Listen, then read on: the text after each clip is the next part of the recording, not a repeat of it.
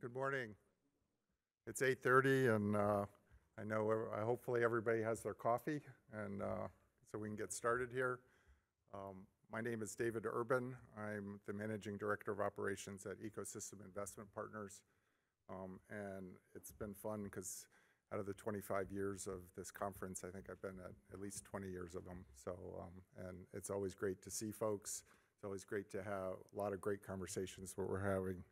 And it's been interesting to see how those conversations have changed the industry over the years. And this session is about a subject that is going to definitely change this industry in the future. And we need to be talking about it now. We need to have been talking about it, frankly, years ago. And it's all about what's happening with the climate and how that's going to impact our industry. I want to posit that this rapid change of climate is going to change our industry in ways that we cannot even know and it's going to happen soon. It's going to affect how performance standards of mitigation banks work. It's going to affect how we do our business. It's going to affect how regulations get affected over time. I cannot emphasize enough that we have a tsunami coming at us, and it's coming fast, and we have got to change our practices that this industry and this regulatory climate has put together over the last 20 years, and we've just got to change it. So with that, we have several great people who are going to help us think about that, and hopefully that'll help spur even further conversation later today and into the future. I want to start by introducing Ashley Zango. She's with WRA out in California. I had the privilege of working with Ashley for the last 4 years on our Lookout Slough project. She was one of the first people to help me write an RFP for that thing, and we spent many a late night putting that thing together. So she's a restoration ecologist. She entitles and manages mitigation banks for WRA in California and other states. She's a certified ecological restoration practitioner, and she is also has a Master of Environmental Science with a specialization in conservation planning for the Bren School of Environmental Science in Santa Barbara. Ashley, I look forward to what you have to say today. Thank you. I don't know if it's going to be a lapel or not, but hi, everyone. Thanks for being here today, and thank you, Dave. I've really enjoyed our opportunities to work together. I know it's bright and early, and there's a lot of other great sessions, so I appreciate you all being here. As Steve said, I'm Ashley. I am a restoration ecologist, and I work primarily in California, and so today I have the privilege of talking to you about some of the challenges and opportunities that I've seen with entitling mitigation banks in the era of climate change. So everyone here, I'm sure it's no surprise that climate change is happening, and it's increasing at its scale and impact, and we're seeing more frequent and extreme weather events across the country and across the world, really. Out where I work in California, I'm sure, and for those even who don't live in the West, heard stories of the devastating wildfires, extreme droughts in the east and southeast, flooding, hurricanes, and all of our coastal communities are at risk from increasing sea level rise. So as I said, in California, drought has become an increasingly pervasive part of our daily lives and certainly our mitigation banks and restoration projects. And this is some data that I pulled from March of 2022, so pretty recent. And this is from the U.S. Drought Monitor that looks at drought conditions across the U.S., and this is specifically for California data. And if you look at the left-hand side, the legend over there shows the scale of droughts that they measure from the top, which is their D0, abnormally dry conditions, all the way down to D4, which is exceptional drought. And with those comes increasing impacts, not only on our human-dominated landscapes like our agricultural systems and municipal water supplies, but also our natural systems and certainly our wetlands and streams. And if you look at the data on the right that uses the same scale, you can see that in California's Mediterranean climate, typically going from 1950 to 1992, you can see those interannual variability in the wet and dry years, the yellows and oranges and reds being drier years, the blues and greens being wetter years. But I pulled out the darkest reddish brown color on the lowest right-hand graph. And those are the exceptional droughts. And we can see that we haven't really had many of those since the 1950s until about 1992. And they've been increasing in frequency, extent, and magnitude. And the one other thing I'll draw you to is the percentages shown over on the left-hand side of the screen in the legend. Those are showing the percentages of California that are in the various drought conditions. And so again, this is of March of this year. And you can see that almost 50% of the state is in the second highest tier of drought. And about 95% of the state is in severe drought. So that has major implications, as I said, both for our human landscapes and for our wetlands, waters, and other natural habitats. So, this is a banking conference, and thinking about how this affects our mitigation banks, trying to determine what a normal water year was always a difficult challenge in California's variable climate, but it's becoming increasingly so under the threat of climate change and the increasing impacts of climate change. This photo here is actually taken from Folsom Lake, which is a reservoir in the Sierra Nevada foothills of California. And these are photos taken just 2 years apart. So you can see that in just a 2-year span, there's vastly different hydrologic conditions at this location. And this makes it really difficult for us as mitigation implementers, practitioners, regulators, to figure out what a normal water year should be, what we should be designing our mitigation projects towards. And often we don't have robust long-term data sets for some of our rivers and wetlands through gauging or groundwater wells. We often only have a year or two of baseline data. So how do you know what kind of year you're capturing and what the full hydrologic spectrum of your sites are? As an example of this is some data that we collected from one of our mitigation banks in Southern California in a fairly arid part of an already dry state. And this was an alluvial fan restoration where we were lowering a dam in an arid river wash. And our design event that we planned for was a 10-year design event. And we thought in a 10-year precipitation event in this area, that would re-engage some of the hydrologic geomorphic processes, move the sediment, create new flow paths. But you can see during our 5-year performance monitoring period, we didn't even get so much as a 2-year rain event. So this obviously had major implications for the performance of this site because we just didn't get the conditions that we had been planning for.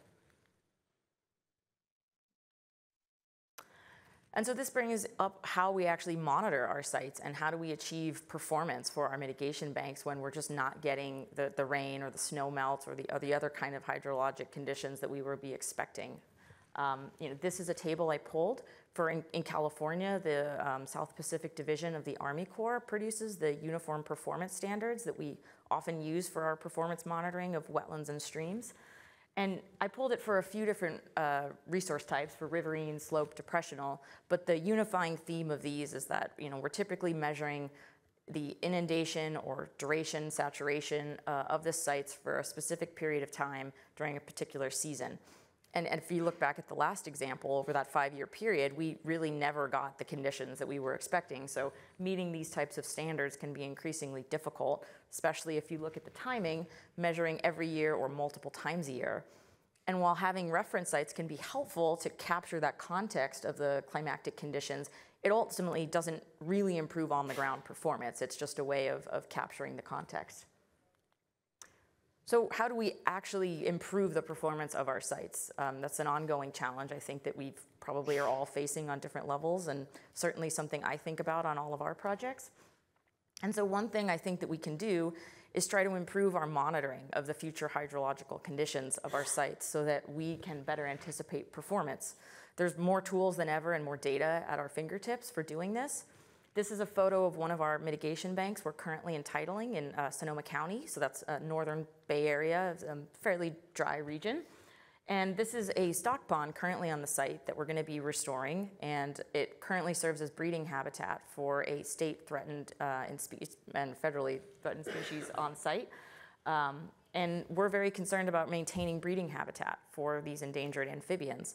And so what we wanted to do to ensure that as the site potentially becomes hotter and drier, is that those breeding conditions persist on site. And so we use this model that you can see in the graph. This is from the Balance Hydrologics, prepared a pond IT model, and it looks at climate predictions over time and the depth and duration of the ponding on site. So on the y-axis on the left, those are various decades going all the way up to the 2040 and 2050. And then across the top, you have the months of the year. It's based on sort of a water year, so starting in October through September. And the various shades of blue and percentage shows the likelihood of the water being ponded in that pond. And so we can show this to our IRT and say we have, you know, more than a 50% confidence that even in the 2040s that we're going to get ponding throughout the entire year. And that has implications not only for the 5-10-year performance monitoring period, but also demonstrating that we expect long-term persistence of the site once we move into long-term management. Some other tools at our disposal are increasingly focusing on drought-tolerant plants in these arid climates. This is a tool I pulled from Point Blue Conservation Science. It's a nonprofit located in the Bay Area, and they created this database of native wetland plants to pull from that are regionally specific. And you can toggle on various plants that are listed here. There's just a few that you would like to include in your planting palette, and it will give you a score on how drought tolerant that species is. It can also be compared to other traits, such as its ability to disperse under different conditions, its ability to support wildlife species of interest, and ability to tolerate saline conditions. So using tools like this can help give us more confidence that when we plant our plants in the ground during implementation, there's a higher likelihood of them establishing, growing, and persisting on site. Oops, sorry, I went too far. The other option we have is to try to make the most of the limited water that we do get. And so, increasing internal storage capacity of our sites.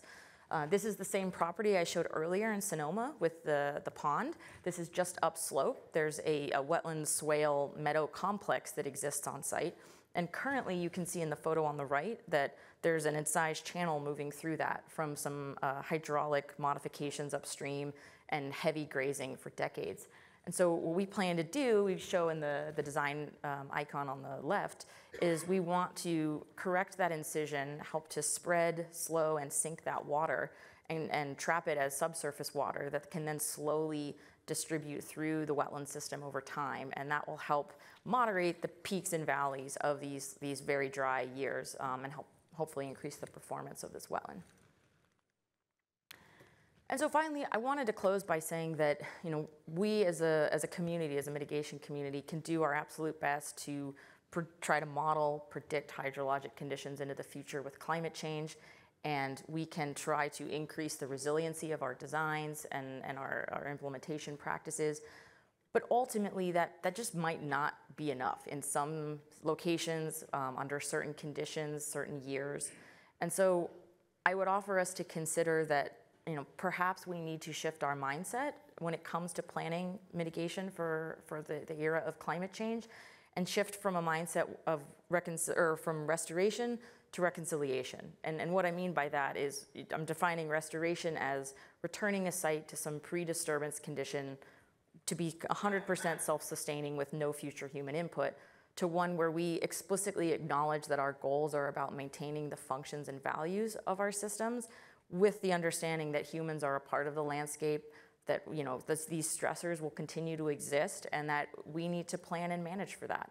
And as a case in point of that, I don't know if this video will play. I actually don't know how to play it, but this is a photo of a wetland site in Southern California we restored that we wrote into the mitigation plan. Oh, it's going? Okay, there's flying birds, good. That we restored, and this is a video from, I think, just a few weeks ago. And we wrote into the mitigation plan the explicit ability to pump water into this wetland during extremely dry years. And that was needed this year. As I showed earlier, most of the state is already in drought conditions. And we found that there's thousands of these threatened tricolored blackbirds, which are a marsh obligate species, using this site.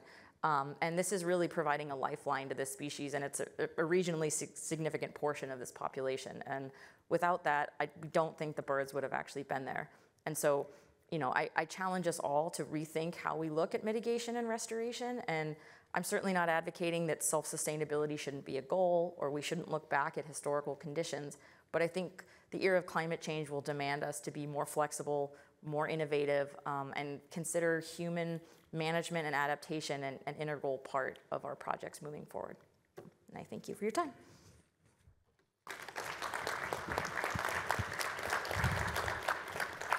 Thank you, Ashley. We're going to hold questions till the end, but I really appreciate this viewpoint of reconciliation versus restoration. I think that's an important discussion. I know when I started in this industry, it was all about trying to get back to pre-settlement conditions, and we did a long fight and battle that that's not a reality, and this is definitely the next step to be thinking about. And yeah, pumping as a solution, that's a new and innovative thing from what I've seen in the past. Okay, we need to keep going here. Next, I want to invite up Alex Baldwin. He's a senior soil scientist at Restoration Systems. He's been there since March of 2018. He's a licensed soil scientist and a graduate from NC State University with a BS in Natural Resources. And looking forward to your discussion. Thanks.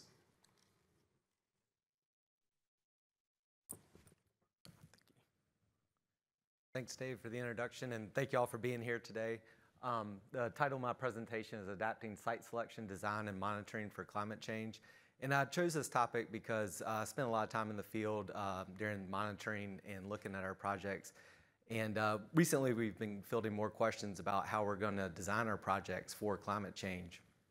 And when asked those questions, I go back and look to see what we've been doing. And I thought some of the practices that we've implemented over the years do in fact address climate change to some degree. So a quick overview of my discussion. What elements of climate change are affecting our projects? What measures are we taking during site selection and design to account for elements of climate change? And how are monitoring and performance standards being affected by climate change? I knew everybody would have a slide up there talking about climate change, but the factors that I've seen affecting our projects are global warming, the high intensity rainfall events, not just tropical systems, but just summer thunderstorms really produce flood events that are insane, the flashiness of some of these streams. And then also sea level rise, obviously, and lastly, drought and how it increases the risk for fire. I think most people are familiar with this type of data. It's using 50% probability of frost-free days to predict your growing season. And what I did, we did this for a project recently where we're trying to lengthen the growing season. And we have enough weather data now that we can look at more recent 30-year data sets. And this is a site just east of Charlotte in North Carolina. And what we've seen is a 13-day increase in growing season using the more recent 30-year data. So I think we need to use the more recent data when we are using that data. This is a bit messy, I know, but hopefully y'all take some time to review it later on. But again, looking at 30-year data sets for normal rainfall, again, this is important for wetland monitoring or performance standards. And this is from a weather station in Raleigh, North Carolina. And it's very interesting to me. I was surprised to see the normal rainfall. So it's funny saying normal rainfall these days because it's forever changing. But we saw a 3-inch increase in average annual precipitation looking at the most recent data. And then also a big shift looking at the summer months in the normal rainfall and the rainfall totals that we're seeing. And I think that's a reflection of those thunderstorms and obviously the tropical systems as they move inland. It's not just the coastal areas that are affected by them. Down in the Galveston district, the design standard for your stream is at least one 500-year event. This project has had 3 500-year events in consecutive years. So it was quite an ordeal. And this picture was actually taken 9 days after one of those events. And this occurred during monitoring. And the sites have held up excellent. I think it's a testament to the design and the construction. I think we're really, dialing it in. Sea level rise obviously is a concern in our service areas and hucks along the coast. We had proposed a site here, this peninsula in northeastern North Carolina, and it's at mean sea level 5 feet. And so one of the questions we received was, how are we going to adjust our planning plan to account for sea level rise? And I was a little concerned when they said that because in my head I immediately thought marsh grass, but we ended up looking at tree species, and there's salt-tolerant tree species, so we adjusted our planning plan to allow for that. Now I'm talking a little bit about site selection and design. How can service areas be adjusted for climate change? What design elements can be incorporated to make projects more resilient? And what other watershed improvements can be implemented? This is in northeastern North Carolina. There's 2 8-digit HUCs. Our in lieu fee program needed wetland credits in both HUCs. But before they advertised the RFP, they talked with the IRT and came to an agreement that if one larger site could be proposed that would meet the need of both wetland credits, they would consider it. And that's in fact what happened. And I think that's important because I think larger sites can be more resilient. You have more ability to do things within the site, and they can withstand some of these factors of climate change. This is a project in the Piedmont in North Carolina. It's an ephemeral valley. Is there a pointer on this thing? Is there a pointer on this? Oh yeah. So right there, you can barely see it. It's tile drained. It has a small drainage area, but it was still a drainage area that, looking at the data, would support intermittent stream flow. And then when looking at the change in rainfall, we felt comfortable to propose it. Of course, we did so at our own risk and had to do a lot of justification with the IRT, but it has been highly successful. We have a flow requirement for intermittent streams in North Carolina, and this stream has exceeded it by tenfold, 3 years in a row. So we are very happy about that. Water buffers, that provides more resiliency for landscape change and also climate change as well. This is an area east of Charlotte, so it has a lot of development pressure from residential areas. And the water buffers allow you to control more ephemeral features and the surface water flow coming into the project. Anytime you can control more of the water coming into the project and allow it more space to move around, that's a really positive thing. The hatched areas are where we had existing wetlands, so you can't double dip. You're able to generate additional stream credits by having these water buffers in the Wilmington district and the Galveston district.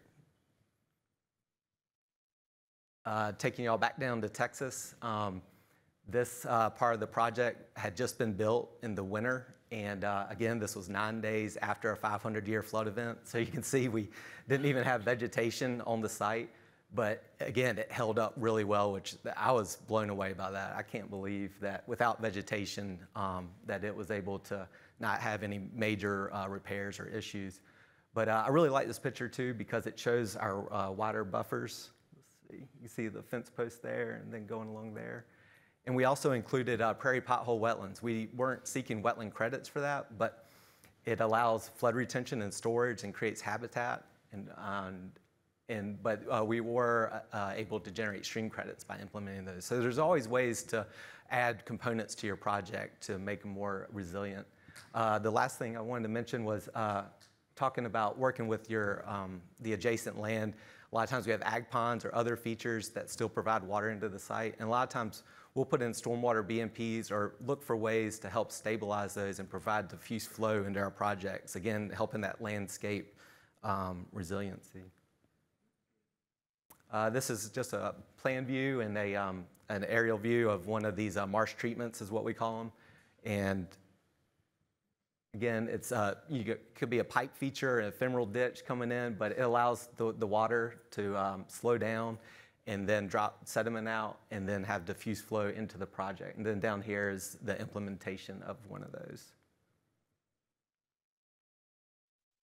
And we place these all over. We'll do them outside the conservation easement, right along the conservation easement boundary. And even down at the bottom here, there was exposed rock, which made it difficult to install the structure, but we had these poultry houses, which had continuous flow coming into our site. So we wanted to make sure that we stabilized those features and provided the diffuse flow coming in. They also help rehydrate our wetlands in those assets, so they have a lot of benefit. All right, and lastly, I'll talk about monitoring. Talk about some things we've done with the management toolbox, how growing seasons being affected by climate change, and then also our wetland hydrology performance standards. Back down in Texas, here we use prescribed fire. We worked with the IRT to get approval to use that and consult with Texas A&M and our nonprofit to make sure we were doing it the correct way.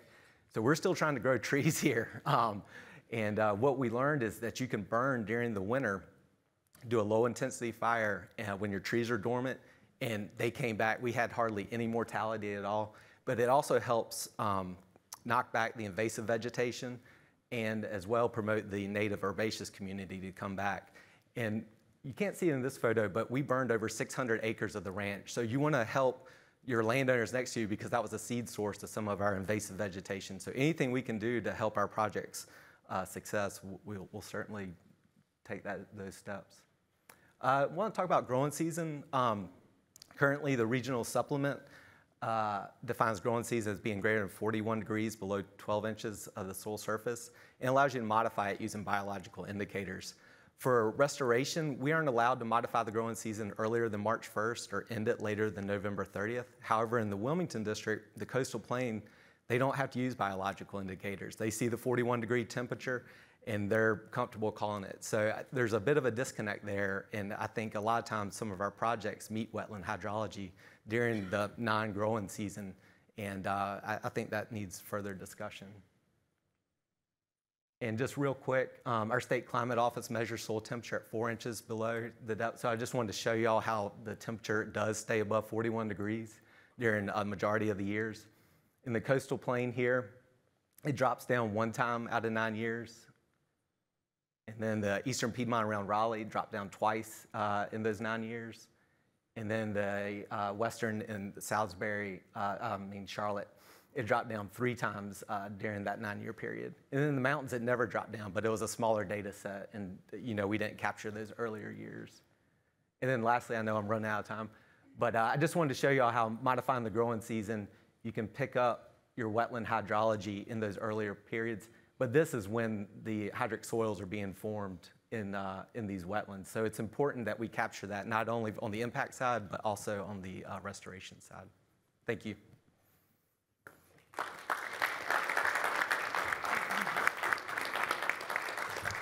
Once again, we'll hold questions till the end. I'm noticing that there's a theme here that we've keep talking about adjusting planting plans, adjusting how we think about growing seasons. When you start adjusting planting plans, you may be adjusting the type of wetland you're creating, and that creates the whole dilemma from the regulator side as to, what is the replacement type, and is replacement type the best way to think about functions and values? I want you to think about that as we hear the rest of our speakers here. Next up is Greg Snowden. Greg has also been around the banking industry a very long time. We've met at many a conference here, and for a long time he worked for Davey Tree, but he really was working for Vince at Ohio Wetlands Foundation, now Wetlands and Streams, and like when I transferred, I guess he was cheaper to buy than to rent, so I'm glad he joined you all here, and really look forward to your comments here. Thanks.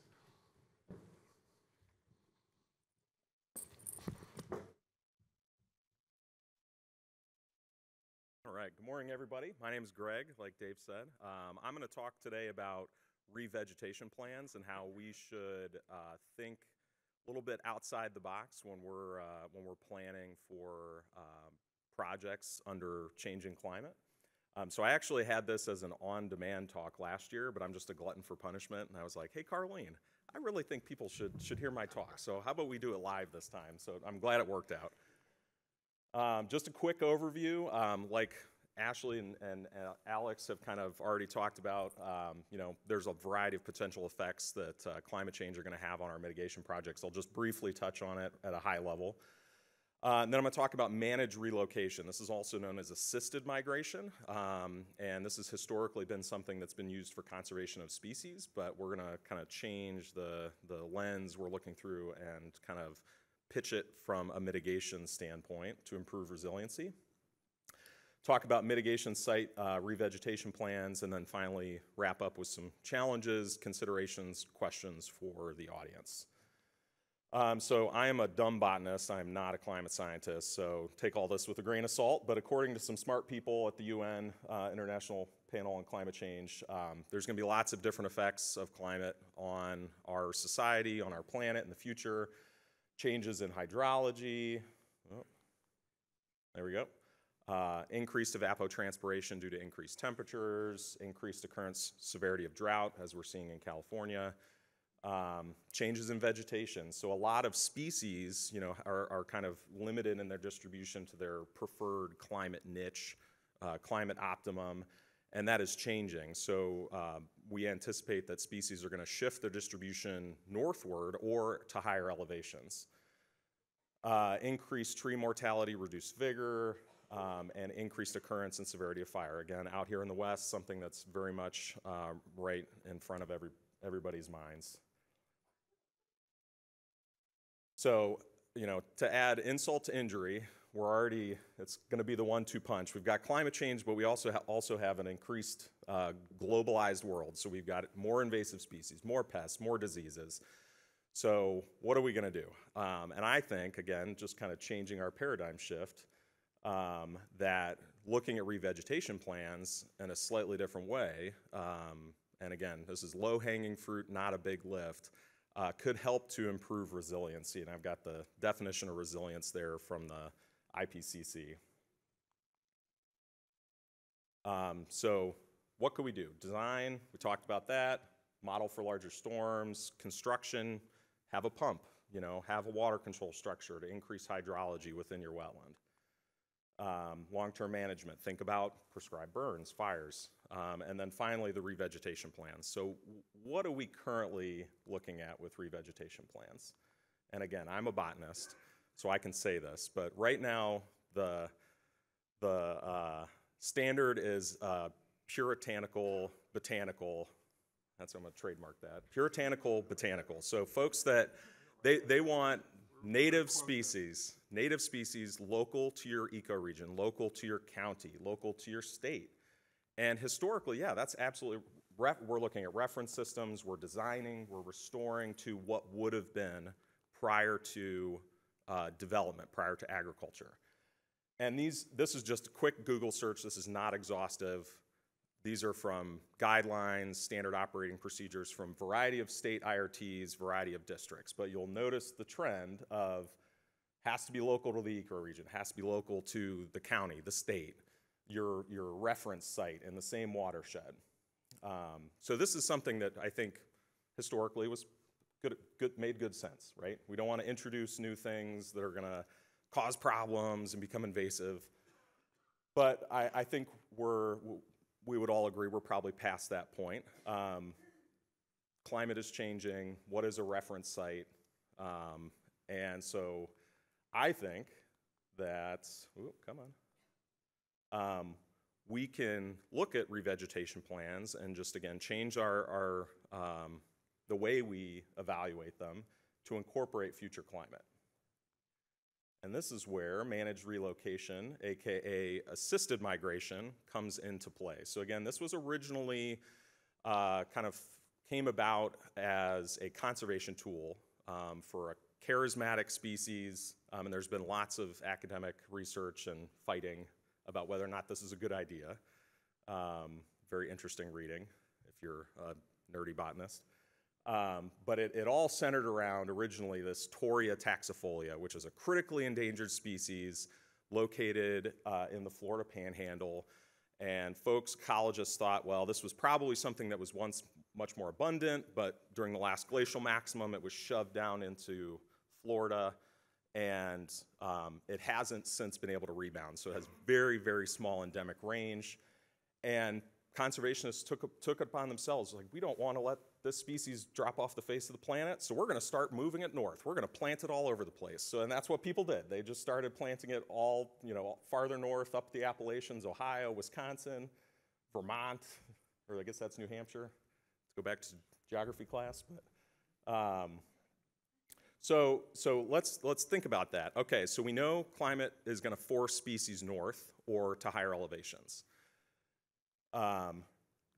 So if I'm planning a site, say a forested wetland, there's a pretty forested wetland in Lorain County, Ohio, west of Cleveland, and this is what I want. I want to have that structure, the function provided for wildlife, that same type of habitat. That's my target forested wetland community.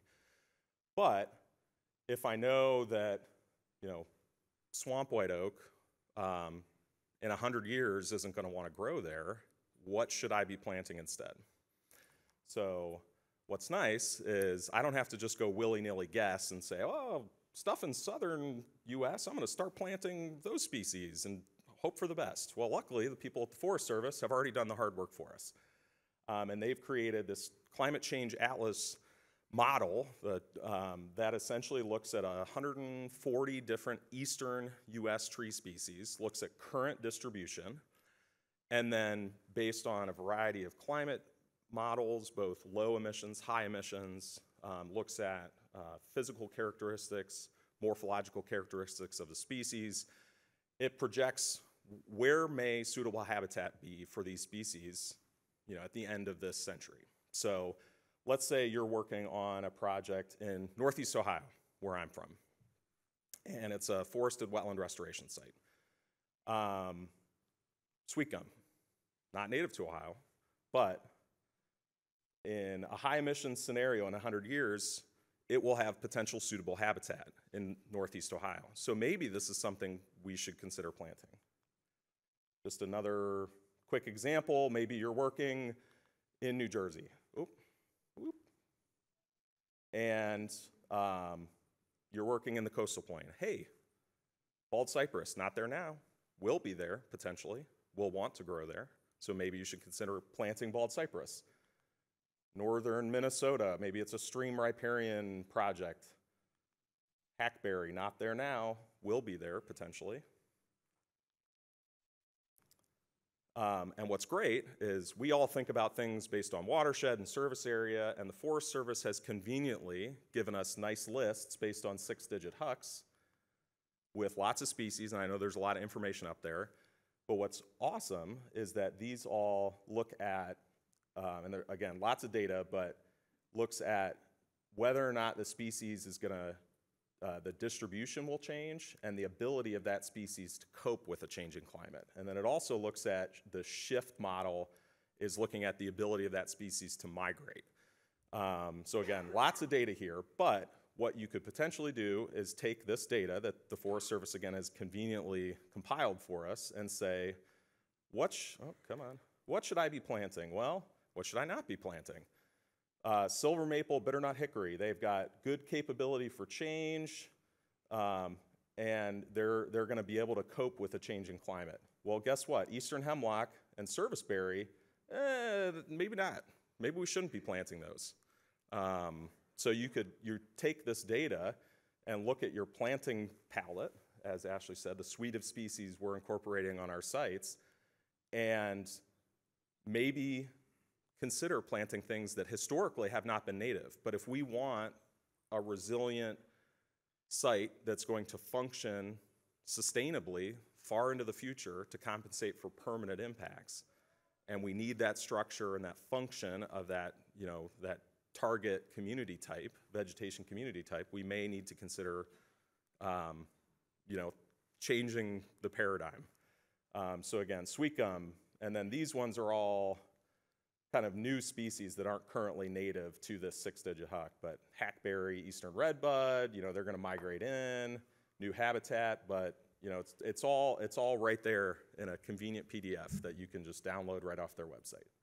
So, okay, so we talked about my soapbox speech about why we should consider planting different species. Well, that's all great, but when the rubber hits the road, there's always going to be challenges and questions and concerns. So what might those be? Well, that's great for us on the eastern US, but you guys out here in the West, Forest Service hasn't done this modeling, so sorry. But they're working on it. Funding hopefully will allow that to proceed. What about herbaceous species? We plant trees and shrubs, we also seed.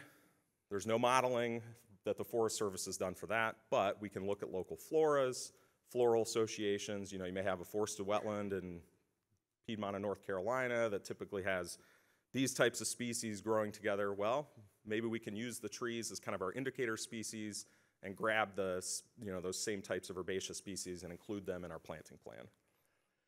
So a problem, and one that would have to be confronted, is that a lot of vegetation performance standards, especially in Ohio, where I do most of my work, use state-specific species lists. So it's using endemic taxa native species to calculate a VIBI score, Vegetation Index of Biotic Integrity, FQAI, Floristic Quality Assessment Index. Essentially, yeah, they're multi-metric or measures of plant community quality. But if we're planting species that aren't native to our state, well then those are invisible to that assessment. So we would have to collectively reevaluate some of these tools that we're using to gauge success of our projects.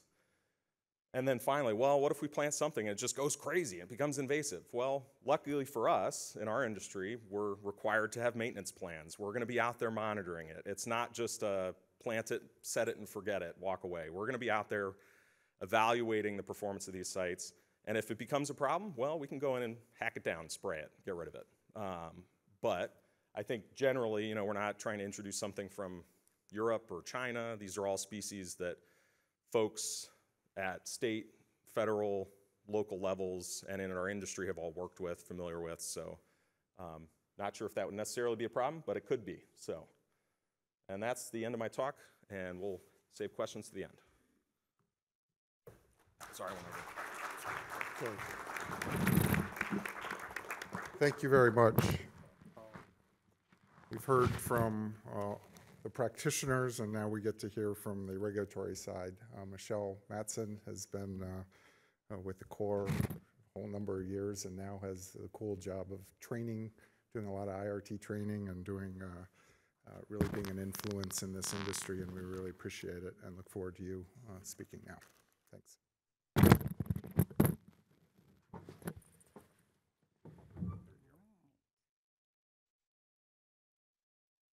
Okay, well, I'm going to be was that my first slide? Oh, look at that, I did have a title slide. Hi, I'm going to be a lot less, I don't know, sophisticated than these guys and scientific, and, from my point of view, ecosystem restoration, and particularly under the regulatory setting, is very messy,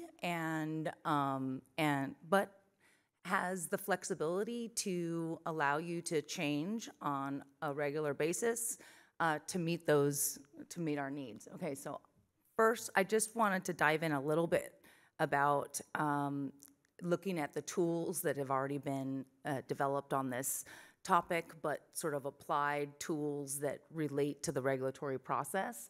And the National Wildlife Federation partnered with a whole suite of regulatory and resource agencies to develop this climate smart conservation guidebook, as well as a training that goes along with it at the training center in Shepherdstown.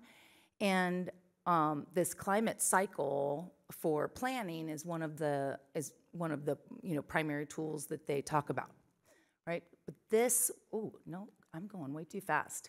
So you're not meant to read this. This is just a comparison between the steps in their climate smart, conservation tools there on the left, and how they relate to the mitigation rule and compensatory mitigation, right? All those steps, the 12 elements that are required by the rule to be a complete mitigation plan, right? Including adaptive management and long-term management.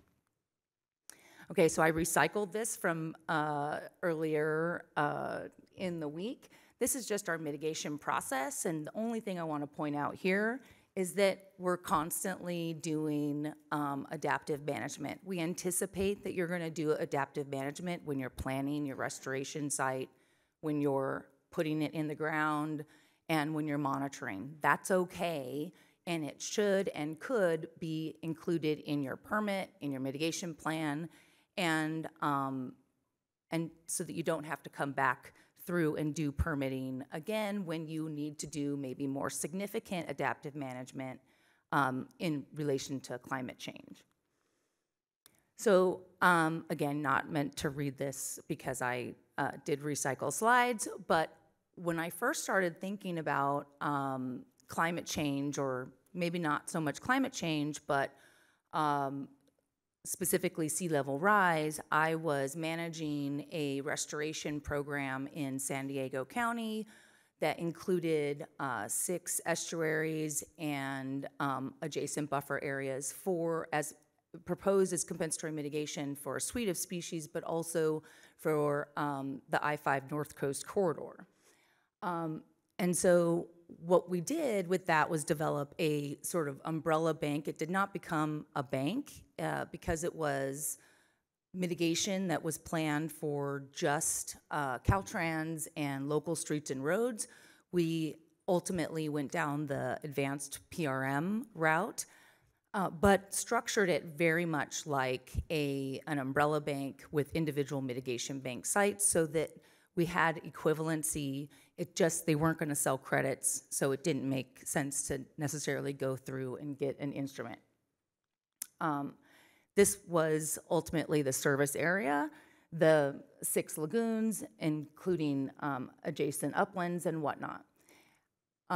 We did look at historic ecology. I realized that we can't restore necessarily what was there, but I do feel like it informs our design, tells us maybe where, if we need to, with respect to climate change, buy property, right, as buffer areas, or where those inlets would have or should have been, or what we shouldn't do. So I sort of used this in my pushback at the time. This is in 2013. On the original design for one of these lagoons, San Hileo, and I think I get there. So historic ecology done by SCWRP, Southern California Coastal Water Research Project, compile all of the T-sheets, as well as they dove into historic photographs, talked to tribes, all kinds of data collection in order to estimate what the lagoon system looked like in the Southern California Bight. And this was their estimate of what the habitat, sort of broadly, what the habitats look like.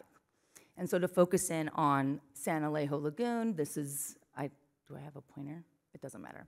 You can see it's right there in the middle, and then they estimated, salt flat playa, et cetera. And these were bar-built estuaries, not permanently open. And if any of you are familiar with Southern California estuary restoration, historically, the primary goal was full tidal range all the time, right? So large inlets that were regularly maintained, and they still are at many of these sites, and basically, in my opinion, bathtubs, right? Because the mitigation process, or not the mitigation process, the mitigation requirements, primarily from NOAA for fish, drove these designs. Very unnatural, met the mitigation requirements, in my opinion, not sustainable, and certainly do not reflect what was there historically or what would be there naturally in the future. So for San Alejo, that came in, this is the San Alejo Lagoon, looks pretty good, and it was actually functioning quite well, right? We did HGM assessment, as well as the California Rapid Assessment Method was calibrated here in one respect.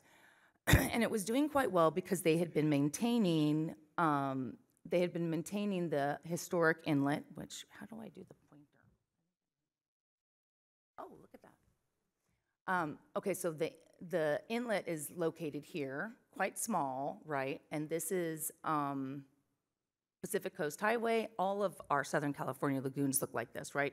Pacific Coast Highway, rail, this is the rail system, and then I-5. So everything is truncated, right, by these different transportation corridors. And so the only tidal influence was from this primary channel, and this western bay was doing quite well, actually, but the back bay was not, right? This is all brackish marsh or freshwater marsh. The original proposal that came in looked very much like all of the other, if you want to look up Bolsa Chica. I included a ton of slides hidden at the back of this that maybe you'll have access to. You could take a look at Bolsa Chica. It's just a big bathtub in Huntington Beach. But so this was the proposal. a new inlet that did not occur on the historic ecology, a massive basin in order to provide the headwater, I guess, for permanent tidal influence, and then, you know, deepening, widening the channel and whatnot. This is actually the project that would be permitted, was the bridge by Caltrans, right? So I said no, because as a regulator, you can do that. And we forced a pretty long reanalysis of the hydrology for that area and looking into the future. Just wanted to see how we can design this with as minimal impact as possible and not have like for sure the final outcome of open water basin, you know, not just now, but within 10 years or 20 years, right? So this ended up being the authorized project, and that's what it looks like now. You really can't tell much of a difference, but it does have that tidal influence to start restoring the back bay into an estuary, but the inlet, this inlet here, just needs to be regularly maintained. The cost of maintaining it the way they wanted to was going to be about $500,000 a year for maintaining that inlet. Pretty much the same costs as they currently spend at Bolsa Chica. I don't think that's the way we adapt or we propose a compensatory mitigation site or any ecosystem restoration site or adapt to climate change. But what we did do from a permitting side, so I'm here, you know, really to be talking to how do we do this in the regulatory setting.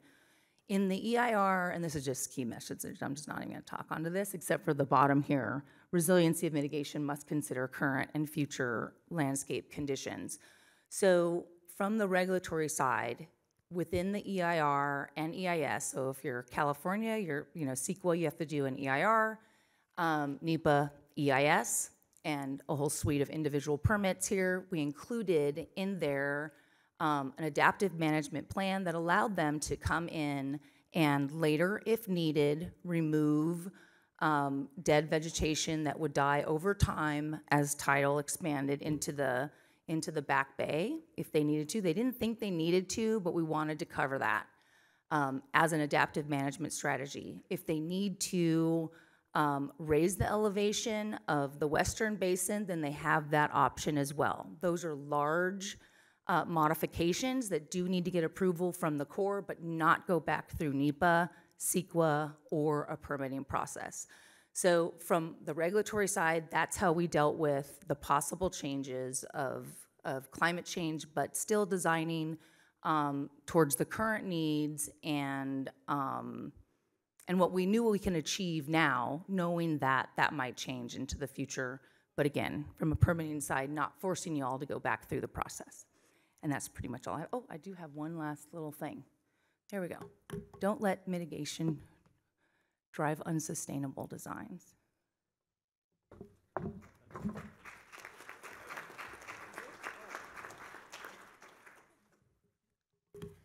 Thank you, everybody.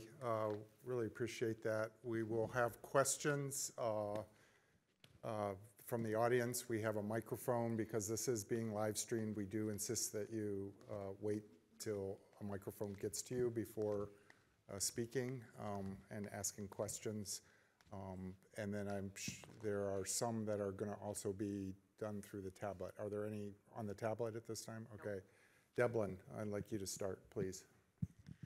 Hi, yeah, well, I think my question's directed to all of you, but maybe primarily Ashley and Gregory. And are you familiar with the acronym RAD, the approach, resist, accept, direct approach to, because I think that's like, for you, Ashley, reconciliation versus restoration. And so with RAD, resist is essentially restoration. Let's just keep it the way it always was, put it back, restore it.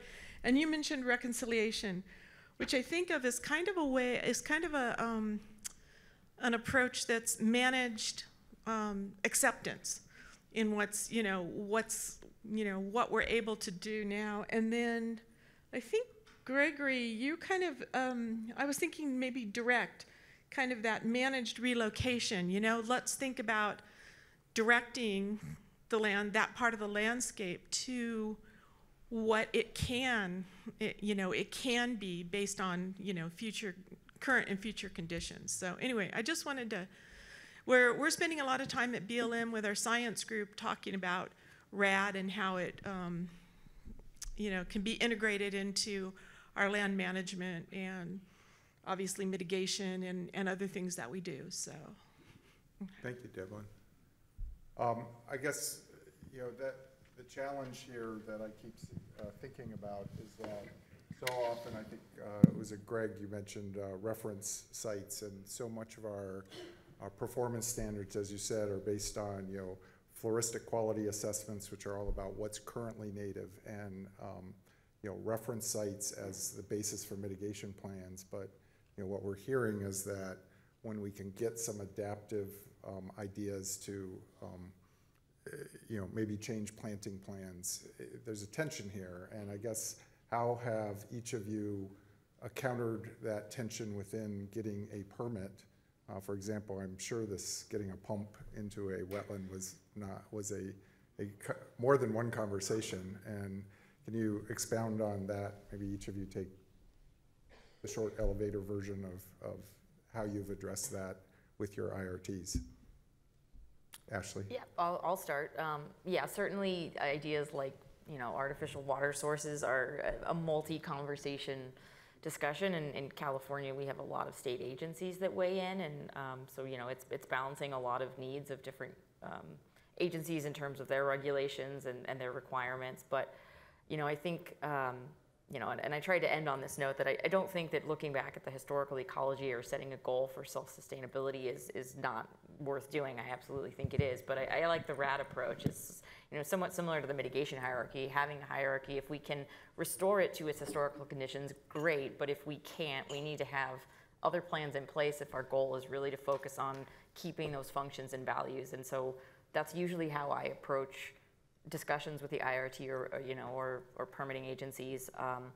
Start with the historical ecology, start with what we know about the site, start with what we would all like to see, but keep it focused on the processes and the functions, and really make the case for why what we're proposing is a necessary treatment. And in the case of the pump, we're not pumping every year just to be pumping. It's a stopgap for when there's an extreme drought. And so I think explaining that we're using this as a way to maintain those functions, for things that are really in some ways outside of our control, and highlighting that we're able to maintain those functions, and that is really ultimately the goal of mitigation, is replacing those lost functions.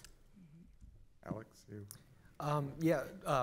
Like Ashley was saying, there's a lot of comments from our regulatory agencies. All of them on our IRT are very active, and so we have a lot of good dialogue at that point.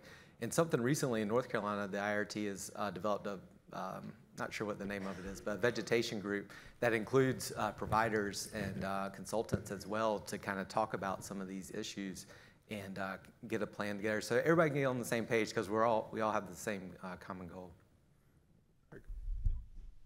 I really appreciate the comment. RAD sounds, I was not familiar with that term, but it does sound like a really great framework for kind of conceptualizing how to look at these sites and long-term kind of resiliency and goals for the restored resource.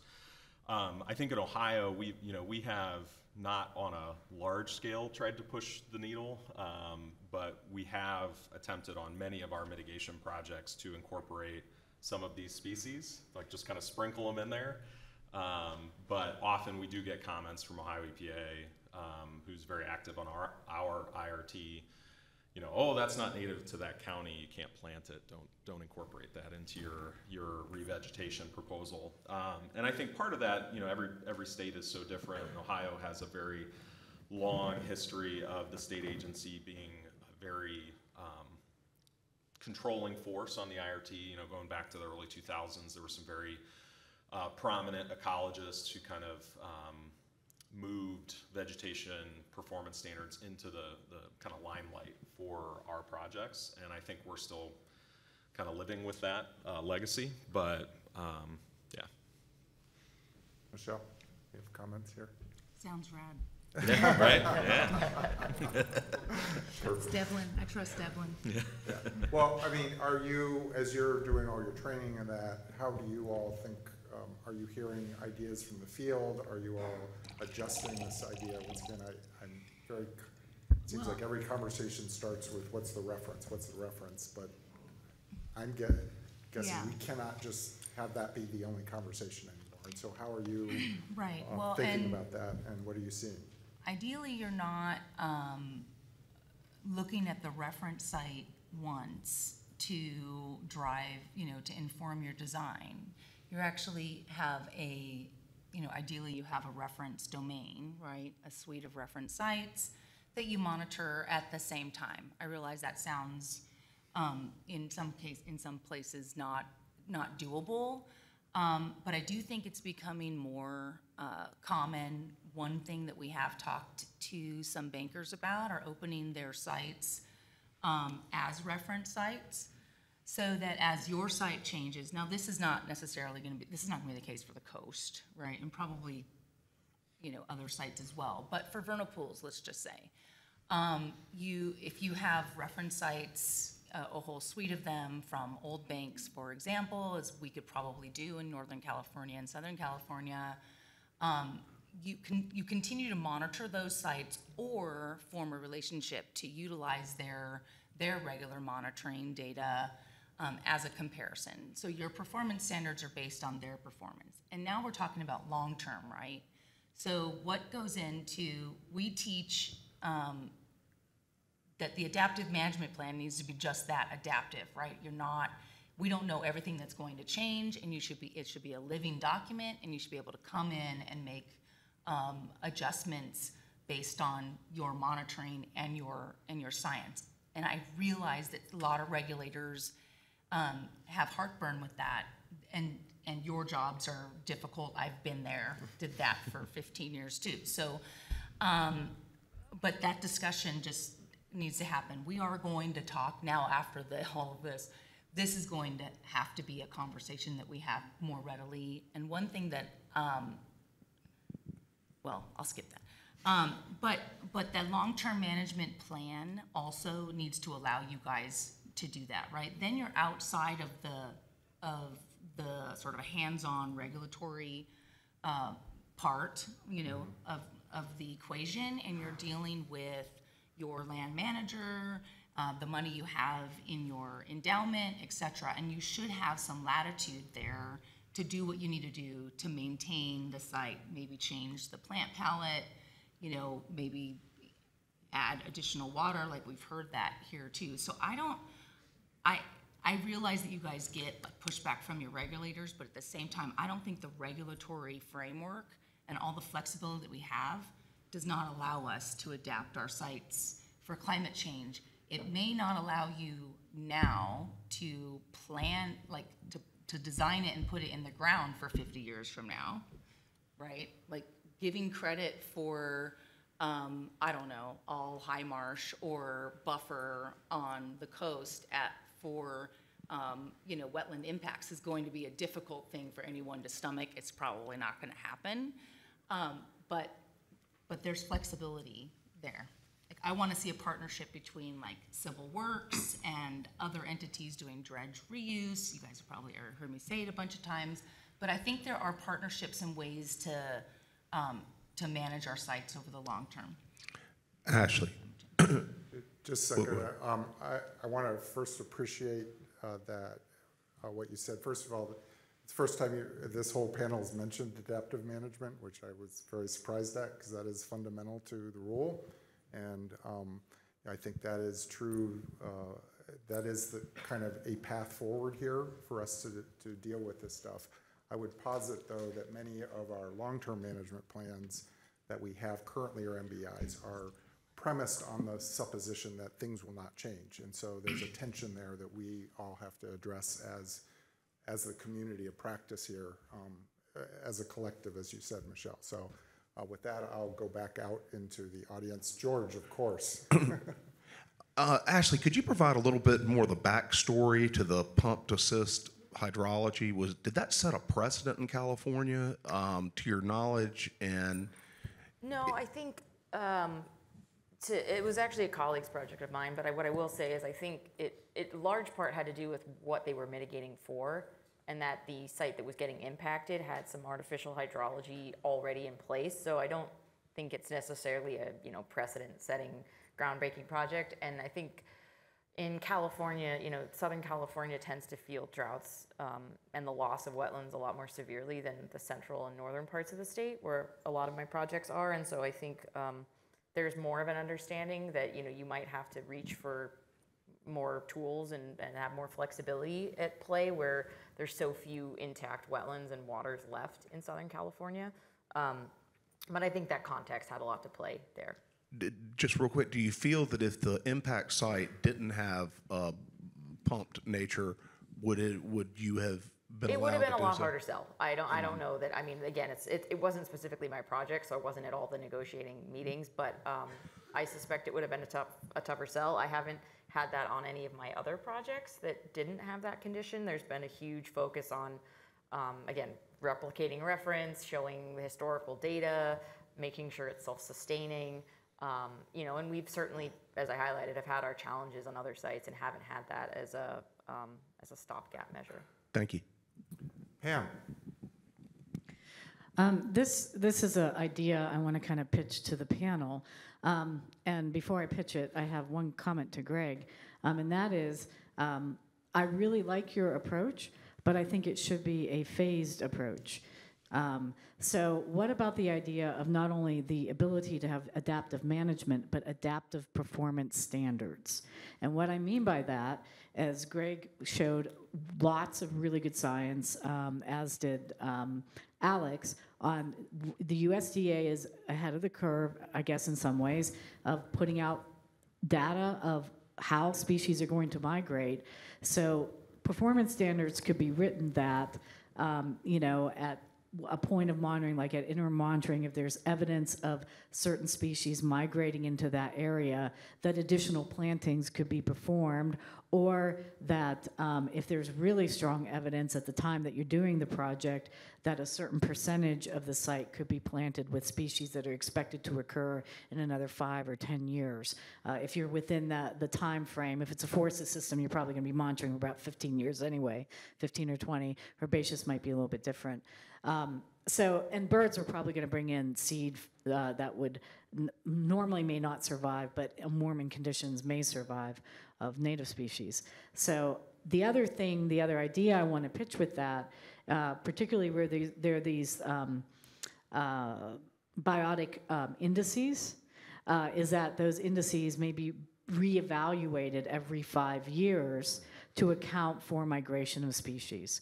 So those are just two ideas that I wanted to put out there to see if that could be built in to the regulatory mindset, and not only the idea of adaptive management, but adaptive performance standards. I think you can write it into the document. That's the cool thing about these conferences, is to pop out ideas. Really appreciate that, Pam. It's a great thought. I know Adam, actually, I saw Adam had his hand up before, so can we get a mic to him, and then we'll go to you. Sorry about that. Thanks very much. I really appreciate this conversation. Adam Davis with EIP. And fully acknowledge that these are tough questions that no one really knows all the answers to. And Pam, I think this plays off of your question about adaptive performance standards. One of the tensions we felt recently is that as we're budgeting or underwriting for a project, we have to hit the crediting standards that are in place at the time that we make the investment to buy the land to plan the whole project. And so, for example, for a particular fish species, we've got one state agency that's insisting that mean high water is the limit of crediting. Now, we know sea level is going to rise. We know there's going to be need for inland buffer. We know this is going to change over time in the life of the bank and for the future, but we can't get any credit for it. And so there's other agencies that are saying we have to include adaptive management and planning in the future, but the crediting doesn't allow it. So the financial underwriting of the investment means that we really can't do the design that would require additional earth moving and so on to allow inland migration, or control the properties that would allow inland migration. So it's just, I'm not suggesting an answer here, but raising a question or an issue for how we both meet today's performance standards and be ready for the kind of adaptation and resilience we know we're going to need. Anybody on the panel want to just respond to that thought or Pam's thought, please? Greg, you're right. I'm just wondering, are you not getting credit for buffer areas for your? And that's the state, not the feds. Okay. Yeah, I'm so sorry. No, I don't know what else to say. Like, can you get additional credits though through the Corps for your, for those buffer areas to make it financially viable for you? And yeah, if I could jump in, and yeah, this is actually not a 404 bank, so it's a little different animal. But I think the general question, and I know the core, the whole issue of buffers, crediting, not crediting. Yeah. That's a 30-year conversation that's been here. But I do think that that's actually more important as we think about climate change and as we think about adaptation. And appreciate, Alex, your comment of thinking about bigger buffers and how do we then incorporate that in a credit system? Because once again, that's not the current lost function and values, but it's the future lost function value and that tension. And there's not going to be one answer. And let's just acknowledge that so much of our industry is kind of coming to a place of common agreement over things that are inherently always going to be in tension. So we just have, and that's part of the frustration that I think all of us have all the way around the circle, but it's a reality. And as long as we all can recognize that there's going to be inherent tension every time, and just coming to a solution is what the goal is, not a perfect solution. So, yeah, sorry, please. Hi, no, thank you. Suzanne Dorsey, I'm with the Maryland Department of the Environment, and I guess in Maryland, as we contemplate climate change and restoration, we are equally contemplating climate justice. And I guess my question is not just the adaptive management question, but the where and how we cite restoration relative to vulnerable communities. If any of you have any experience or if that's becoming more of an issue, I'd love to hear more about it. Great question, thank you. Does anybody here have any? I know most of you are very science, earth, biology, those kind of things, but Michelle, I know certainly the Corps has a lot of discussions right now on this topic, on DEI and whatnot, and there is a group currently putting on a series of webinars internally on the history of impacting disadvantaged communities because of our processes. That's just, it's the unfortunate aspect of needing to put things where it's least expensive, and historically that was usually in those disadvantaged areas. So there's a lot of discussion about that. I think there's going to be new policies and guidance out on that. That's going to be more of a civil work side, not a regulatory side. So yes, it's an issue. We're dealing with it with hiring and all this, all kinds of discussion around those topics.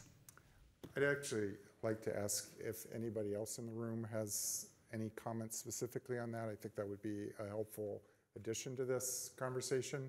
And so I just truly please go ahead. Hi, my name's Marlene Tyner Valancourt. I'm with WRA, and in a previous job, I worked with the Port of San Diego, who's building a mitigation bank in Imperial Beach, which is at the south end of San Diego Bay.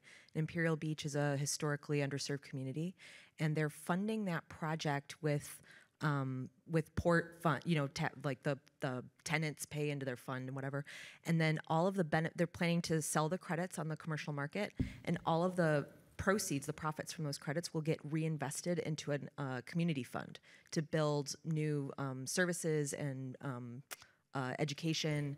And then they're taking this really kind of horrible eyesore of a former salt pond that's basically just a big dirt patch, and they're going to be turning it into a beautiful tidal wetland system that has public access on the edge. So it'll be like a new sort of like anchor for the community and a really beautiful amenity for that area, which I thought was a really cool aspect of that project. Thank you. There's somebody in the back here. Oh, yeah. Once again, we want to wait till the mic comes to you because we're live streaming this. Thank you. So I just wanted to say that in Los Angeles County, we have a lot of opportunities for environmental justice geared restoration projects of streams because there's a lot of concrete. The biggest challenge, and like all of our wetlands have either been developed or are now in state ownership. But one of the biggest challenges, I think, for mitigation banking in those areas is that the need for credits is not what you'd be restoring. And so the challenge is in the regulator community, I mean, I'm a regulator, we're trying to figure this out, is like how to do that out of kind crediting in order to allow that kind of a mitigation bank system to fund that restoration, because right now it's all a public burden. Dave, one other thing relative to environmental justice, we actually had a really good discussion in the In lieu fee providers forum yesterday about like what constitutes a high quality project. Mm-hmm. And I think in Ohio, our evaluation of prospective mitigation sites is kind of static. They're always compared to the same bar of what makes a good site. And I think we've got not all watersheds, but there are definitely several watersheds in Ohio that have been historically impacted by development industry. The Cuyahoga is a great example just outside of Cleveland. But relative to environmental justice, I think there are definitely opportunities for great mitigation sites in these underserved communities that would provide public access to nature and provide that resource for that historically depressed areas. And those mitigation sites are gauged and evaluated using the same standards, when there's a lot of hair on it, but I think, and this may be a question for the group or a challenge for our industry and for the regulators is how can we evaluate this, kind of soft, hard to quantify values for the community when evaluating these sites. Well, I'd like to add, once again, going back to Michelle, earlier comments, I believe there's actually a lot of flexibility in our regulatory system to allow that.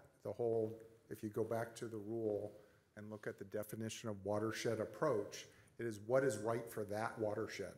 And so that is a real opportunity to incorporate the values of environmental justice into a mitigation scheme. It's not just about the plants, it's not just about the hydrology, but really read that definition of watershed approach in the rule is very broad and allows a lot of flexibility. And I just want to encourage folks to think broadly and to have those conversations with the IRT, with yourselves, as to how to I guess, defossilize the current systems that we have in place, because I think the rule, since 2008, there's been a lot of fossilization and coming to standard operating procedures and standard templates that all reduce this opportunity for discussion and flexibility that the rule actually provides us. And so just want to encourage us with this climate change issue that we relook at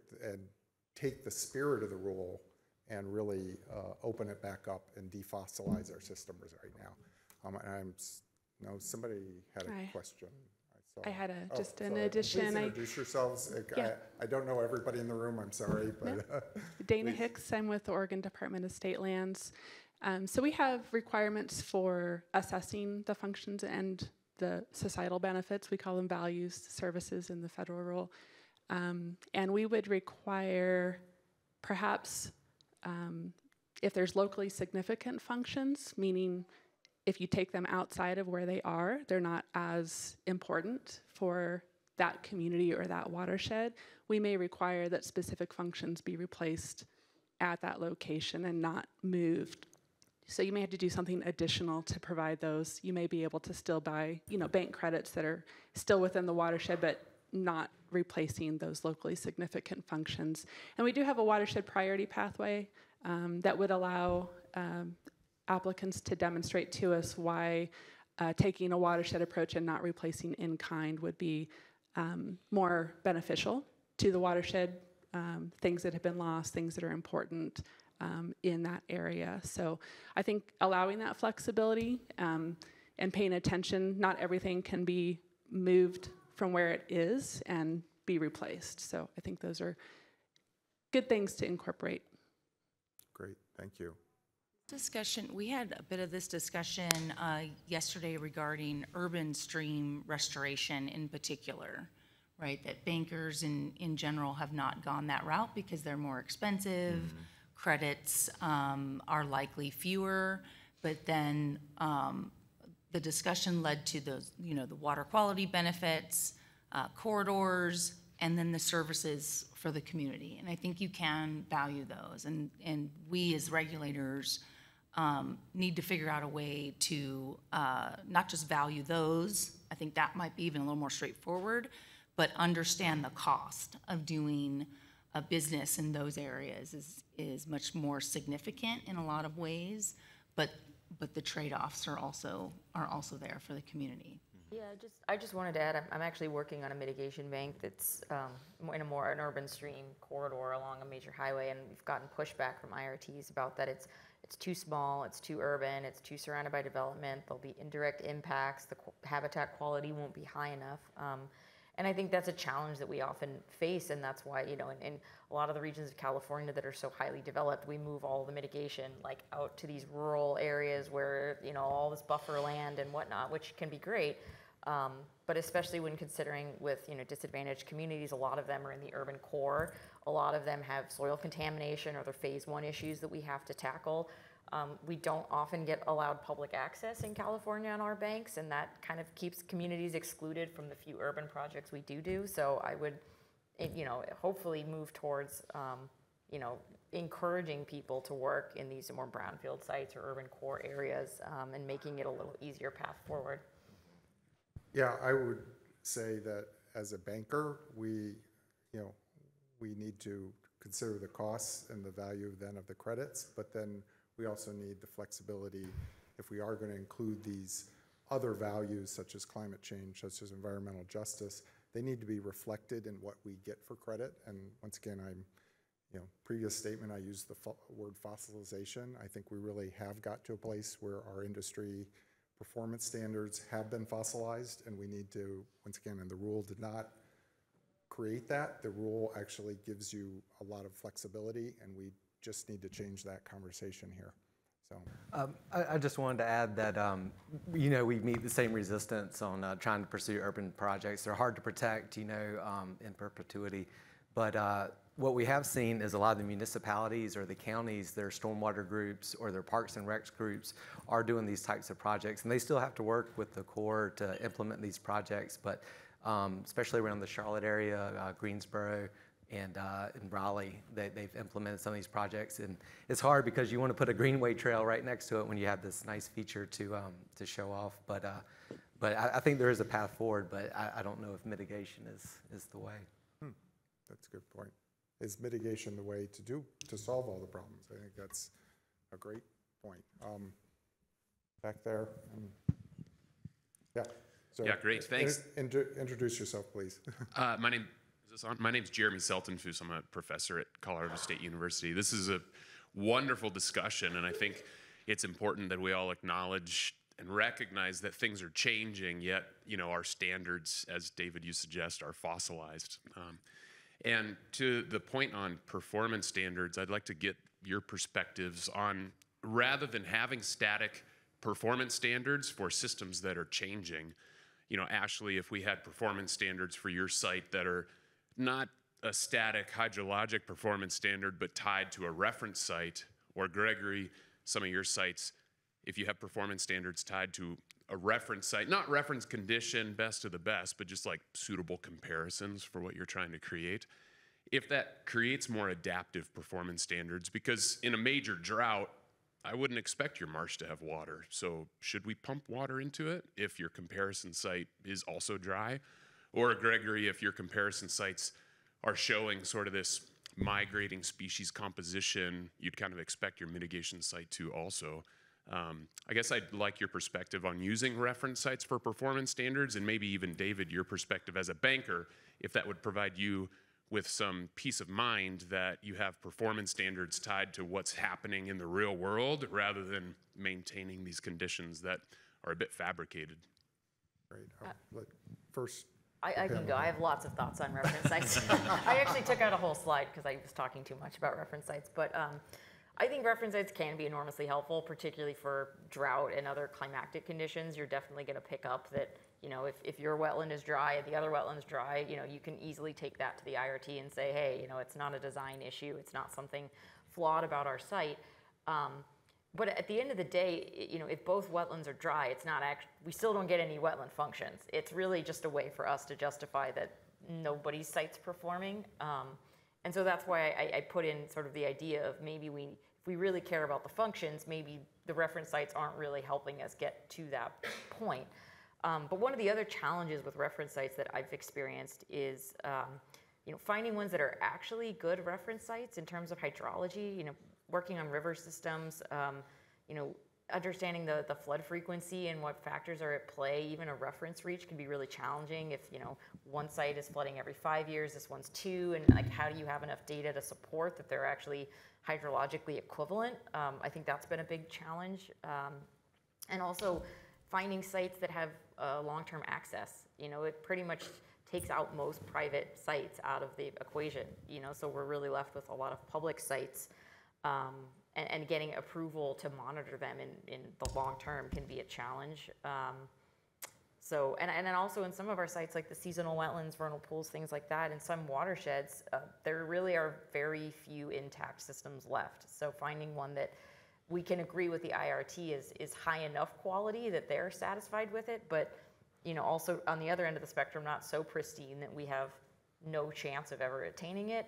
And the last thought I'll add is, as an ecologist, I think a lot about successional states, and we're often choosing reference sites that are, you know, climax or late successional communities, and we're expecting our sites to look like that in a 5 to 10 year period, which is, ecologically speaking, not realistic. You know, you're not going to get an oak forest or even a fully developed tidal wetland in 5-year periods. So bridging those gaps can be a big challenge. So I'll end by saying I think there's a lot of value to it, but I don't think it's a panacea to our challenges. Just like to add a couple things. Ashley pretty much covered everything that my thoughts on it. But you know, a reference site, it's another data point. You know, it's good to see how that's behaving, but they are difficult to find. And the last thing that Ashley mentioned is we're building these projects they're in their infancy. So you know, comparing it to a mature climax community is very difficult because not all the function is there. That takes a lot of time for that to develop. And so I think we just, you know, need to include it and look at it. But I was curious about the pond when you pump it in there. I was thinking that maybe that does help kind of establish that community, and maybe it'll withstand some of the droughts, you know, down the road. So maybe setting it up for success and doing things like that could have some benefit. Yeah, I'll just add, we often, I mean, this may be foreign to those of you who live in wetter parts of the state, but we often have to irrigate our wetland plants to get them established. So that's usually a part of our plan to begin with, is at least a couple of years of irrigation to get the plants established. But you know, having that as a backstop sort of tool is more unusual for those past those first couple of years. But it really does help expedite the growth and the development of the site. Greg, were you? Yeah, I just wanted to add, you know, from a vegetation standpoint, looking through my botanical lens, I think the immediacy of climate change impacts on hydrology are, you know, readily apparent. If you're in a drought, your wetland's dry, your reference wetland's dry. I think you can make that argument to the IRT that if you're not meeting certain performance standards, that there's flexibility to justify, hey, this is what nature's doing. Our reference sites, isn't inundated. We're good. The vegetation, I think, is a little bit more challenging because just the lag in response from species may be able to persist for dozens, maybe even 100 years. Who knows? And so that being able to evaluate potentially shifting species distributions or decline in your reference or in your mitigation site may be more challenging. We're lucky in Ohio that we have a very robust reference wetland data set that the state collected. So it may be kind of marrying this climate change model that Forest Service and other entities have put together and looking at those reference data sets and seeing, okay, what's that site doing, down Interstate 71 near Columbus for, my site in Cleveland kind of thing. Are we seeing changes and shifts in species abundance or presence?